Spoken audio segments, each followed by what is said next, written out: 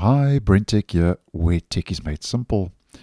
So just a quick video to clear up a little bit of confusion that I am seeing online in regards to Notepad, where a user over on X has said that Notepad on Windows 11 requires a Microsoft account to work, which is a false claim and is absolutely not the case. And Notepad on Windows 11 does not require a Microsoft account to be able to use the app.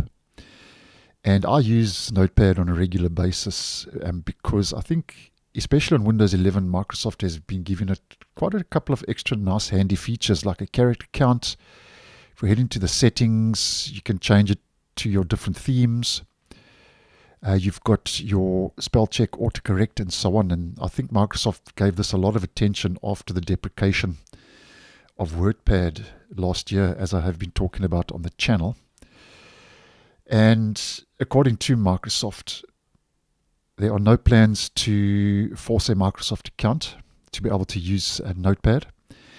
And they also mentioned that they do not send your data to Microsoft servers when you use Notepad on Windows 11. And something else just to mention is the only difference between the so-called normal Notepad and if you pay for a Microsoft 365 subscription is that with 365 subscription, you get the AI-powered rewrite, which is available in some regions and is becoming more widely available, which basically, as the name implies, rewrites sentences in Notepad using AI. So the only difference is Notepad without a subscription, you don't get rewrite.